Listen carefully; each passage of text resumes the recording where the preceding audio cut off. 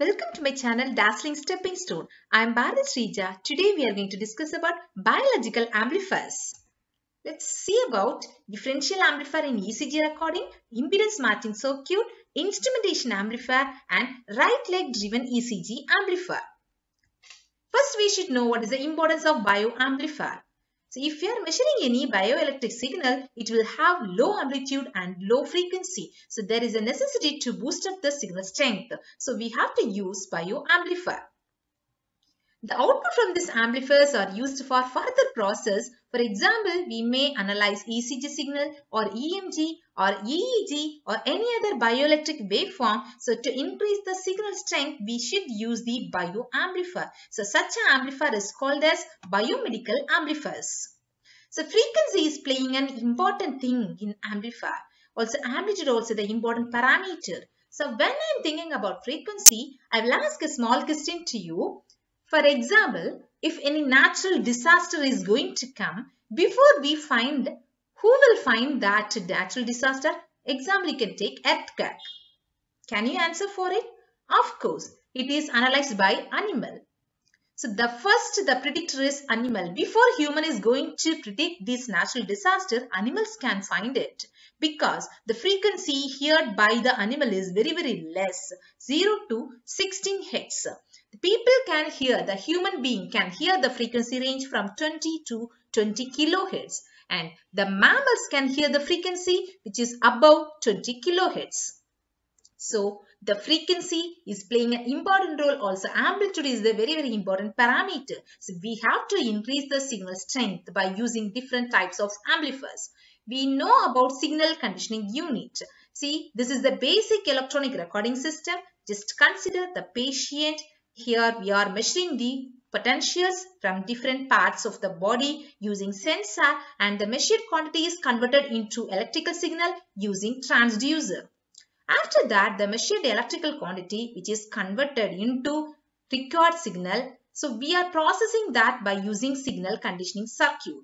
After processing, we are recording the information using writing system.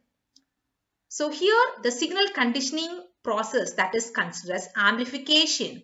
So the important type of amplifier is differential amplifier. We know that the differential amplifier we need two input because it has to find the difference. So consider this is the differential amplifier. Here we are giving two inputs V1 and V2. So the first input which is passing to the inverting terminal and the second input is given to the non-inverting terminal. Now we are measuring the output voltage at the output terminal. So this device is used to amplify the difference between the voltages which is applied to the inputs. So amplifiers are constructed using op-amp. The output voltage of the circuit measured as Vout equal to R3 by R1 into V2 minus V1. That means R3 is the feedback resistor and R1 is the input resistor. Okay. Now the difference between the two input signal is V2 minus V1. So the difference between the two signals will be amplified. So it is multiplied by R3 by R1. So the difference signal will be amplified. That is the output of differential amplifier. See, just example we are taking this. Consider this is the first input of this differential amplifier. This is the second input of the differential amplifier. Now we have to find the difference between two input signals. Okay, if you are taking VA, VB, the output will be VA minus VB. For example, we can take this is 5 volt. So this amplitude is also 5 volt. So 5 volt minus 5 volt, the output difference will be 0, isn't it? If it is 10 volt, consider at this place the amplitude is 10 volt. Here also the amplitude is 10 volt. So 10 minus 10, answer will be 0. So that the remaining place, just compare these two signals. So up to this, the common mode signal will be rejected. And while finding the difference between these two signals, just we can get this peak. Am I right? So we can obtain the difference signal. So VA minus VB is the sinusoidal signal. So this is the difference between the two input signal. So this signal will be multiplied by the feedback resistor divided by the input resistance. So it will be somewhat boosted up. That is the operation of differential amplifier. Now the differential amplifier can be used in measuring ECG signal. So differential amplifier in ECG recording system is the next topic. Just to see the circuit diagram, here we are connecting differential amplifier. Here it is used to boost up the signal strength. We are connecting this amplifier in the patient. Just we are considering the right arm, left arm and right leg. Just to see the construction, here we are having two input terminals, inverting terminal and non-inverting terminal. At this non-inverting terminal, thus left leg arm potential is connected. At this inverting terminal, the right arm signal is given. Am I right? Now here we are having three capacitors, C1, C2 and C3. These are called as coupling capacitors, which are used to avoid interference. See here, so C1, C2, C3 are called as coupling capacitors. While connecting this capacitor, there is no possibility for interference. So the difference between two input signal is V0 equal to V1 minus V2. So V equal to common formula, V equal to I into R. But here we are having resistance and capacitance. So commonly we can write impedance. So V equal to I into Z. So V1 equal to I1 into Z1, V2 equal to I2 into Z2. So when both the currents are equal, we can write the formula V0 equal to I1 into Z1 minus Z2 or I2 into Z1 minus Z2. So this is the output voltage of this amplifier. Now we should know what is impedance matching circuit or what is the equivalent circuit for the input of an ECG amplifier. Just to see this diagram, here we are having resistors and here we are having impedance Z1 and Z2. And VA, this is the voltage across this electrode, and or the VB, so voltage or potential in the electrode, second electrode, and ZI is called as impedance, input impedance we can say, and VE means error signal or unwanted signal. VH is the potential which is measured from the heart. So VH is called as voltage signal which is generated by the heart, and VE is the error or unwanted signal, and ZI is the input impedance. Then Z1 and Z2 are called as skin contact impedance of the electrodes. So while we are measuring the potential using electrode, there will be changes in the electrode impedance. So to minimize the effect of changes in the electrode impedance, we have to choose high input impedance amplifiers. If the input impedance is very higher, then the interference or noise will be rejected. So while if the input impedance is very low value, there will be a distortion in the recorded signal. So even if the CMRR of the instrument is very high, sometimes the ECG signal may be affected with some artifact. So artifact means a disturbance or noise we can say. So CMRR of the amplifier should be always higher. Sometimes it will be very high even though the ECG signal will be affected with some artifacts. For that, the problem that is input impedance unbalance, right? So if the impedance is balanced, there is no possibility for artifacts. If there is a source impedance unbalance, it will create more artifacts. So the main point, we should increase the CMRR by increasing the input impedance. Let's see the formula. CMRR equal to ZI by 2 divided by Z2 minus Z1. So here Zi is the input impedance. So when the input impedance is increasing, automatically the common mode rejection ratio will be increasing. Another one option, we can decrease the difference between the skin contact electrode impedance. So if it is very low, automatically the CMRR value will be increasing. Just assume that if you are taking input impedance is 10 mega ohm and difference between these two electrode impedance is 1 kilo ohm, then while we are substituting the values, we can get, so Zi equal to 10 into 10 power 6, so divided by 2 into Z2 minus Z1. Value we are substituting and we are getting the value 5000. Now the second assumption is, consider Zi is 10 mega ohm and Z2 minus Z1 is 5 kilo ohm. While we are substituting these values in this above formula, we are getting the value of CMRR as 1000. So we can understand when Z2 minus Z1 is increasing, automatically the CMRR value is decreasing. We know that the CMRR of the amplifier should be always higher, though, so that we should concentrate to decrease the difference between the electrode impedance. So the electrode impedance unbalance due to the electrodes on ECG has reduced the CMRR from 5000 to 1000 only. Now the second assumption, we are considering input impedance is highest value 100 mega ohm and the difference between two electrodes is 5 kilo ohm. Now when we substituting these values in this, we are getting this CMRR value. So CMRR equal to 10,000. So it's the highest value. So from this you can understand while the input impedance is very higher, automatically the common mode rejection ratio is also increasing. So, our main target is to increase the input impedance of the amplifier. So, while having high input impedance, it is necessary to obtain high CMRR. Another option, we have to minimize the difference between the electrode impedance. So, what are the methods to increase input impedance? That's the next thing.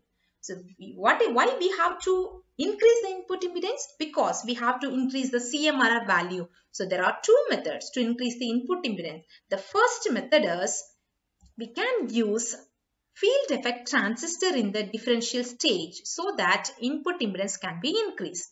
And the second method is we can use instrumentation amplifier in the pre-amplifier stage so that we can increase the input impedance and we can increase the common mode rejection ratio. So what are the limitations of differential amplifier? Normally differential amplifier is having good impedance, good input impedance, even though sometimes the limited input impedance is achieved in the differential amplifier. It's a main drawback. The limited input impedance is the limitation of the differential amplifier, and the second limitation is CMRR of the amplifier. Sometimes it is not exceeding 60 decibel. So that normally we are moving to instrumentation amplifier. So instrumentation amplifier, it is used in industry for measuring and controlling the physical parameters, for controlling the physical condition of the industry. So here it is used to measure temperature, humidity, pressure, everything inside the plant or industry, and we can monitor continuously and we can control all the parameters. So there will be changes in the physical conditions that must be converted into electrical quantities by using transducer. So transducer, what it will do? It will convert the measured quantity into electrical signal, then it will be amplified. So for amplifying this, we are using this instrumentation amplifier. What are the requirements? First thing, finite, accurate and stable gain. Second one, the gain should be adjusted easily and input impedance should be higher, output impedance should be lower, and high CMRR and high slew rate. So common mode rejection ratio, we know that the ability of the differential amplifier to reject the common mode signal. Then slew rate. What is slew rate? There is a changes in the output voltage with respect to time. That is called a slew rate. So these are the requirements of good instrumentation amplifier. Now see this, the instrumentation amplifier, it is also called as advanced differential amplifier, which is having very high input impedance, and this instrumentation amplifier is having very good common mode rejection ratio. Just to see this diagram. So this is the 3 op-amp based instrumentation amplifier. Here we are having 7 resistors for constructing this instrumentation amplifier. We are giving 2 inputs. Now see the same circuit. Here the voltage across this is called as VB. So at this point the voltage is called as VA. Here it is called as, what is the name of the amplifier, can you guess? So this amplifier is called as non-inverting amplifier because we are giving input to the non-inverting terminal. So this is also non-inverting amplifier, we can say. Here also we are giving input to the non-inverting terminal. Again, at the second stage, we are using the amplifier that is called as differential amplifier because for the 2 inputs, we are applying the signal. So it is called as non-inverting amplifier. Now, the current flow through this resistor is called as IG. This is RG. So the current is called as IG. Okay. Now, these 2 resistors, R5 and R6 are equal. So we can consider this is R5. Otherwise, we can replace this as R6. Now, we know that IG equal to VB minus VA by RG. Now, the output of the differential amplifier is R2 by R1 into difference between 2 inputs. So, the voltage across this is VA dash. The voltage across this point is VB dash. So, we can write V out equal to R2 by R1 into VA dash minus VB dash. First thing, we have to find VA dash minus VB dash and we can substitute in this equation. So instead of finding VA dash minus VB dash, we are finding VB dash minus VA dash. So we can write VB dash minus VA dash equal to V equal to I into R. So I into R. R5 plus RG plus R6. So this R6 can also be replaced as R5. Already we have discussed. So now if you are substituting R6 equal to R5, now we will get this equation. Now you know the equation of Ig. So just to substitute here. So VB dash minus VA dash equal to VB minus VA by RG into this term we will get. Now we got VB dash minus VA dash. But actually we need VA dash minus VB dash. So we can find this equation. Now just to substitute this equation in the main equation. So we can get the final equation. So the final answer is R2 by R1 into 1 plus 2R5 by RG into VA minus VB. So this is the actual output voltage of instrumentation amplifier. So I hope that you have understand this derivation. What are the advantages of 3-op-amp instrumentation amplifier? The first thing, the gain of the amplifier is very high. Also, it is easily varied because we are using adjustable resistor. And the input impedance of the amplifier is very high. Output impedance is very low. And CMRR is also very high. So, these are the advantages of instrumentation amplifier. Now, let us move to the next type of amplifier, DRL. Driven right leg. It is also called as right leg driven ECG amplifier. So here we are having the name right leg. So if you are considering the patient, we are passing the signal to the right leg of the patient. Later we will discuss about that. So right leg driven circuit is an electric circuit that is added to the biological signal amplifiers. So this circuit is mainly used to reduce common mode interference. To minimize the common mode signal between the body of the patient and floating ground, we are using this right leg driven circuit. Now, see the circuit diagram. Consider the patient. Now, you can take left arm, right arm and right leg. So, at the right leg, we are connecting right leg drive circuit. See here, the right arm is connected with the resistance. So the impedance is called as ZRA. And at this right leg, we are connecting the impedance. So that is mentioned as ZRL, otherwise ZA. Similarly, we are connecting the resistor at this place LA, left arm of the patient. So the impedance is denoted as ZLA. Okay. Now, this right leg, see here, see the right leg, here it is connected with the right leg drive circuit and the remaining two terminals are connected with the amplifier. Now the difference between the signals are amplified and this amplified output is again given to right leg drive circuit. It is used as feedback network. So now this feedback is again passing to the right leg position. Right. Here additionally we are using common mode rejection amplifier. So it is mainly used for rejecting the common mode signal and it is amplifying. So we are measuring the amplified ECG signal by using this right leg driven ECG amplifier. Once again we will discuss the points. So the common mode signals after amplification in the pre-amplifier are inverted and again fed back to the right leg electrode and it is reducing the common mode voltage. And here the patient cable should be shielded to remove the common mode signals, otherwise to remove the interference. This interference sometimes it cannot be eliminated because sometimes the electrodes may be moving, otherwise sometimes the cable may be moving, otherwise sometimes the patient or the instrument may be displaced, so that there is a possibility for interference. So this kind of interference can be avoided by using additional filters. So these filters can be used to avoid the different types of interference. So the best option for using amplifier is isolation amplifier. This amplifier, which is the best amplifier to avoid the leakage current or to protect the patient from leakage current or shocks. So this amplifier is modeled as model 274 from Analog Devices and the patient safety current as 1.2 microamperes at 115 volt AC 60 Hz and offers a noise of 5 microvolts. And the CMRR of this amplifier is 115 decibel. And the frequency ranges from 0.05 to 100 Hz. So this is the best type of amplifier for amplification.